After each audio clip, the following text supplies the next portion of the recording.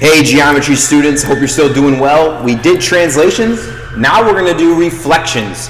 And with reflections, there's three equations you have to know. Wait for the bell to end. Reflection in x-axis, y-axis, and in y equals x. So a reflection in the x-axis looks something like this. They give you your original points, x, comma, y, and after the reflection in the x-axis, so whenever you see a reflection, it'll be a little r, and then it'll say what it is. Your new points, I'll write in red, are going to be x, comma, negative y. So when you reflect in the x-axis, you switch the coordinate of the y. Now let's look at number 2, reflection in the y-axis. So once again, I'll write the same thing. So I'm going to write it in green. You'll probably be able to see it better. We have our original point, xy. When we reflect it in the y-axis, what do you think is going to happen?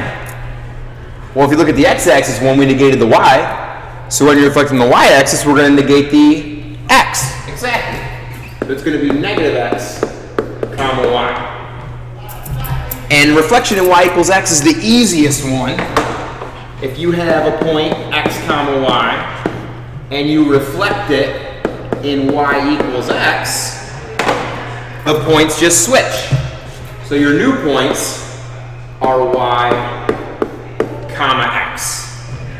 All right, so now let's see how these are going to work in action. Let's see some problems. So problem one, is split into 3 parts. You see, it's A, B, and C. We're going to go through each one using that original point. So it says, what is the image of the point negative 5, comma, 4 under a reflection in, and the first one is the x-axis. And over here, we have our steps of how to solve reflection problems. Step 1, label your x and y coordinates for your original point. So our point is negative 5, comma, 4. So this is our x, and this is our y. Great. Step 2 is to identify the reflection formula. Well, if you're reflecting in the x-axis, let's scroll up. It says in the x-axis, it is x, comma, negative y.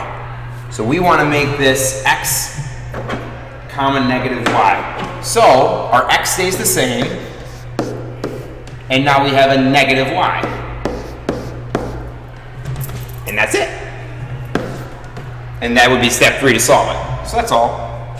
Let's look at part B, reflection in the y-axis. So our point again was negative 5, comma, 4. We label our x and our y.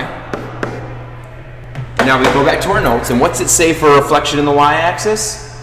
It says we negate the x this time. So for this one, we're going to negate the x. That's a negative, and it's a negative 5. Don't forget both signs there. And the y stays the same. But we never leave 2 negatives. That doesn't look right. So we know that that can be written as 5, comma, 4, right? Because 2 negatives make a positive. Perfect. And now finally the easiest one, reflection in the line y equals x. So once again, we got negative 5, comma, 4 was our point. Label your x and your y. And now for y equals x, it just says to flip them. So our answer, which I'll write in blue, make it look cool, is 4, negative 5. So to answer your problems, all you need to know is these 3. So once again, if you reflect in the x-axis, you negate the y. If you reflect in the y-axis, you negate the x.